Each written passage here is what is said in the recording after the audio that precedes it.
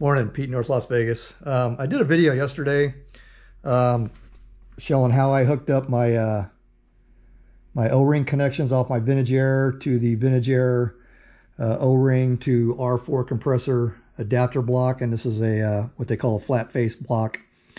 And I got it all figured out, and I did everything right. I didn't put out any incorrect information, but I don't think I put out enough detailed information, so I thought I'd do a part 2 today to kind of tie up some loose ends from yesterday.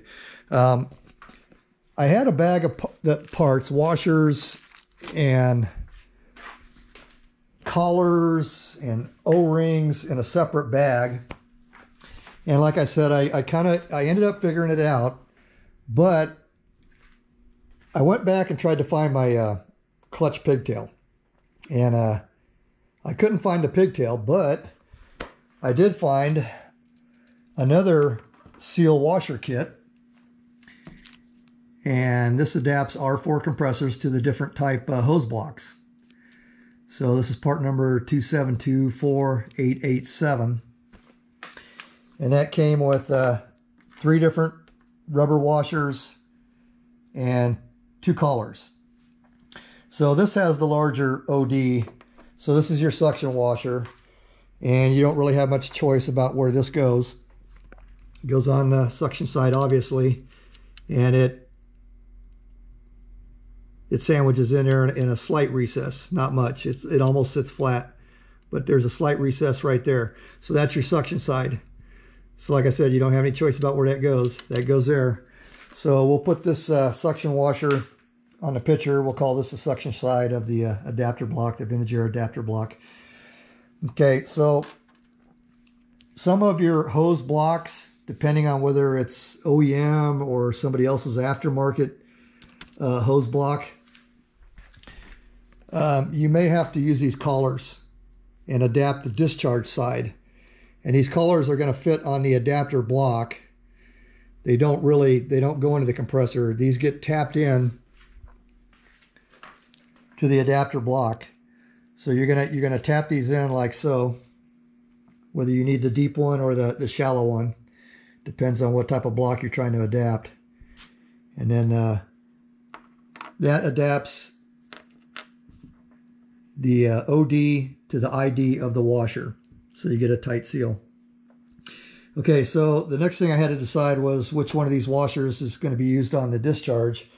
They both have the same outside diameter. They both have the same inside diameter as far as the rubber seal, but where they differ is the thickness. So on my particular R4 compressor, because mine has the deeper recess, it was the green one, and the red one was just not thick enough. It sat like flush. You wouldn't get any sealing on the rubber. So that's how we decided that the green one goes here. And so we'll put that on the discharge side. So we're not going to use this. We're not going to use the O-rings, and we're not going to use the collars. Now yesterday I didn't have any instructions. I just kind of had to wing it. When I found this bag, I also found that there was a set of instructions inside, and they give you different examples of hose blocks in different sizes, and then they tell you which one of these washers should be used with the style of hose block that you have. So I wish I would have known about this yesterday. It would have made things a little bit easier. Okay, so the other thing is, on my particular R4, it uses a standard bolt for the mounting bolt, and that's 3/8 24 by 1.5 inches.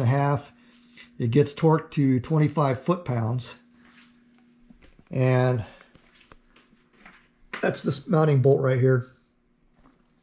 So some R4 compressors are going to use the metric, and here's the metric size right here, 10 by 1.5 by 40 millimeter. Okay, so we figured out which washers we needed. We got everything bolted up. Now we probably should talk about the oil.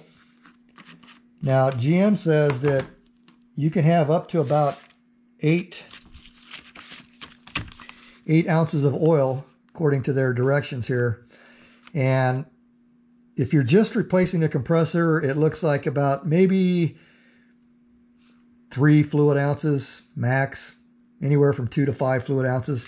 But if you're doing a whole brand new system, they're saying that you should put 3 ounces in the evaporator, 1 ounce into the condenser, and a couple ounces into your accumulator.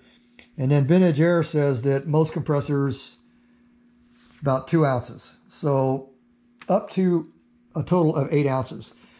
Now I'm going to be running R134 refrigerant.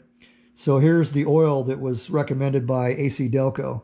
PAG oil 12345 923 or AC Delco 15-118. Okay, so I made some notes on my drawing in case I lose the kit or instructions or whatever. I put a note on here that because I'm using the Vintage Air 34108 VUG. Now they make another style here to where you can get it with the 90 degrees instead of the horizontal mount, but I was worried about hood clearance, so I decided to go with the horizontal mount, which worked better for me. Okay, so I made a note here on my R4, and here's the part number for my compressor, that the colors were not required. Okay, I don't know what's going on. This camera keeps just shutting off every once in a while. So anyway, I think we've covered pretty much everything except I went ahead and took measurements off the washers that I used.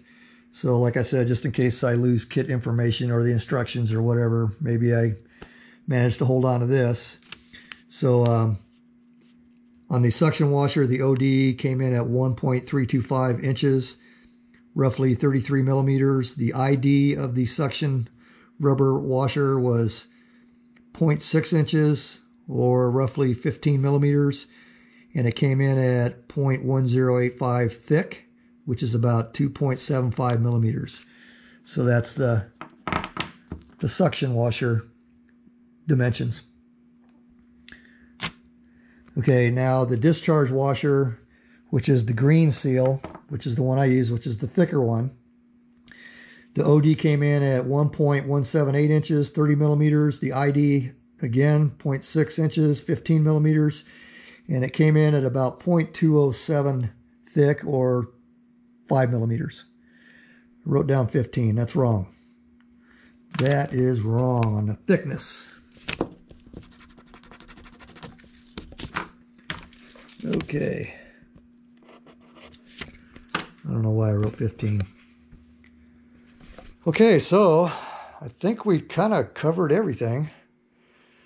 Pretty sure we got more detailed information this time around. I don't know much about AC on automotive, but I'm learning.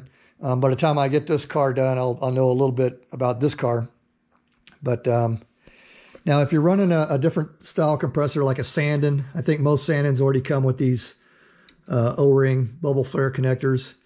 So you're not going to have to worry about all this adaptation unless you're running an OEM type compressor.